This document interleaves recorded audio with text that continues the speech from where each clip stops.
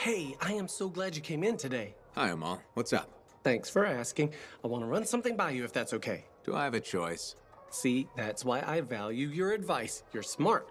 Your suggestion for dealing with that aggressive lady was perfect. She told me she respects me now as a bartender. That's great. But now, I want to ask you about a woman who moved in across the lane from me. Her name's Karila, and she's really nice, and I kind of like her a lot. So, what's the problem?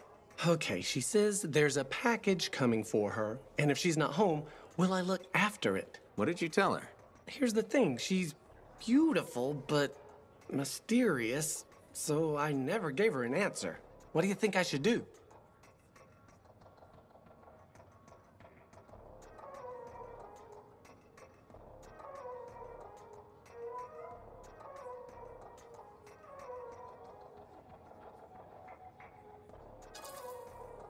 I don't know.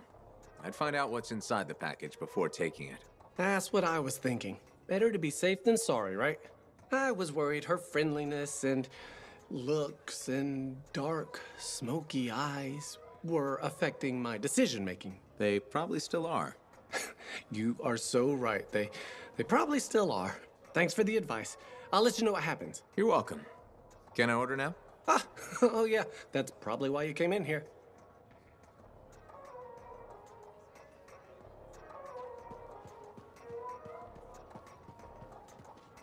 Freelancer, I hear the Matthiases are safe? For now, at least.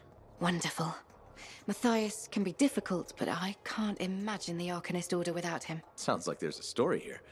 You did refer to him as that jerk when we first met. I did? No, I probably did. That sounds like me.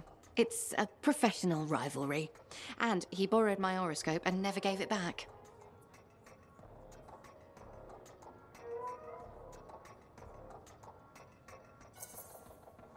I'm sure there was a good reason for that. He just forgot he had it, then he lost it, and... Well, Matthias is single-minded in the pursuit of his studies. It means he forgets other things. Other people. It makes him a great Arcanist, but a terrible friend. Or partner. Wait, you two? Very briefly, we realized early on that it wasn't going anywhere. Matthias's first and only love is the work. You could probably say the same about me. No one becomes an Arcanist to go only part way.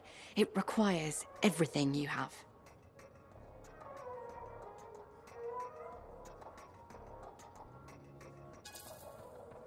I get it. It's like being a freelancer. Exactly. You risk everything. No one does that just for fun. As Arcanists, every time we deal with a Shaper instrument, we understand we could die, or be divided in three. You have to believe in the work hard enough that it makes you a little loopy, you know?